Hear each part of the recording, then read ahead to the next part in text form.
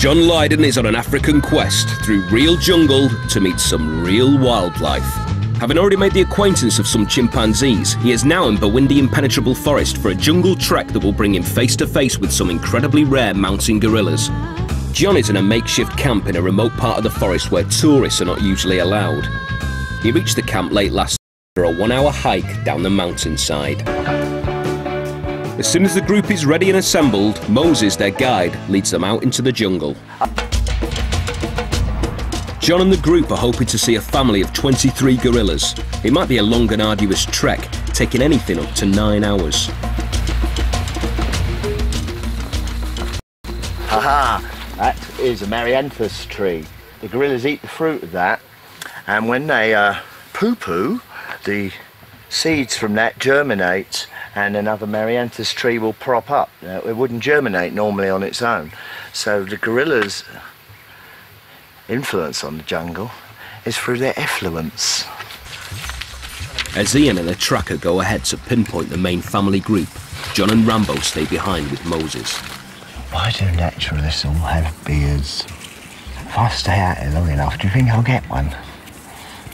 The biggest occupation of the gorilla is this.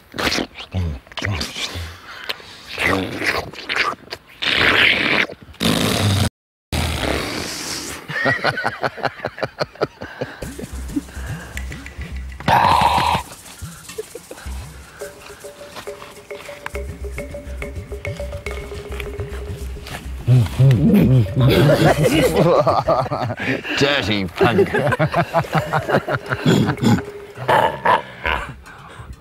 That's a good sound.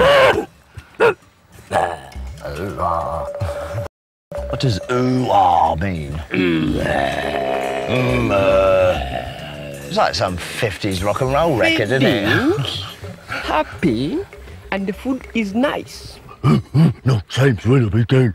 Who's got a case of Monopoly?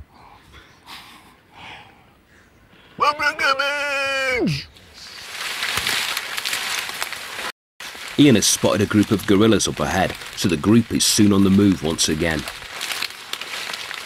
Moses just told me they want to cross the path, so we'll let them.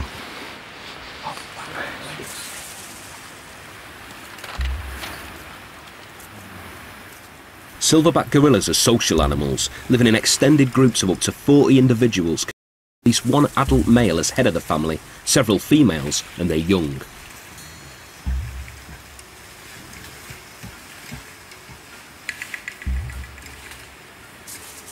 A silverback is the world's largest living primate.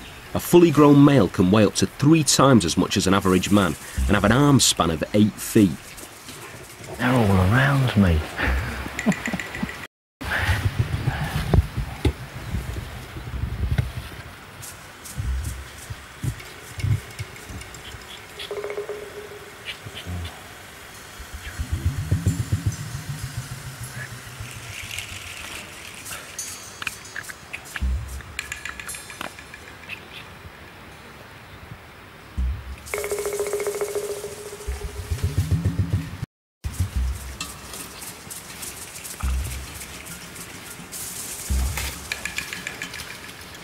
So good looking.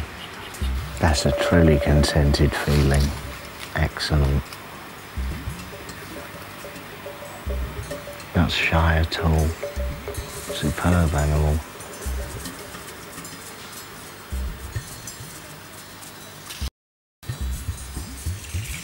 It's called Kalibu. Kalibu. It means welcome. Welcome. Yeah. Welcoming you. Hello. Welcome to the Bwindi jungle. Hello, welcome. Look at that.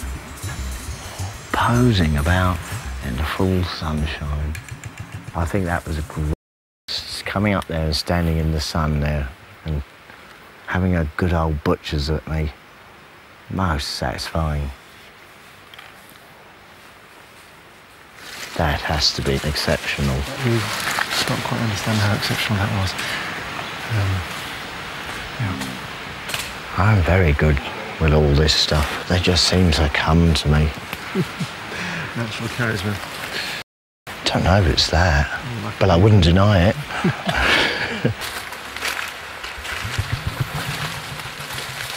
heading off to see them cross the river. If we get that too, we are the luckiest people on earth.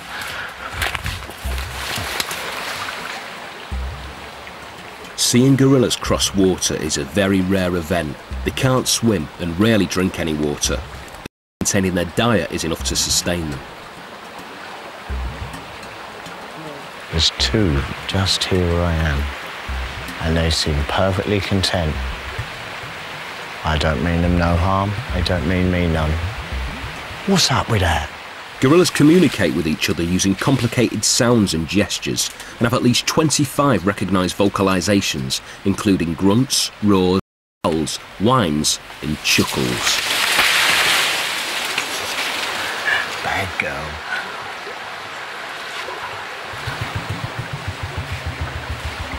Well, these gorillas are not in the mist, are they? This is gorillas in the full view. What's all this tracking for months nonsense? You should have just asked me. Yeah, little grunts and squeaks to each other. So they know where they all are, I suppose. Only they've got no use for words, and frankly, neither do I when I see them. Now, how many is that we've seen? Almost the whole group. Almost the whole group. How many in that? 23. 23. Yeah. Well, that was superb. I'm speechless. Yeah, it's all right, wasn't it? The 5th or 6th time I've seen gorillas crossing a stream Really? in 20, too many years, 28 years, I don't know. You've been at it a long time. So Well, I'll give you my phone number. amazing. Keep in touch.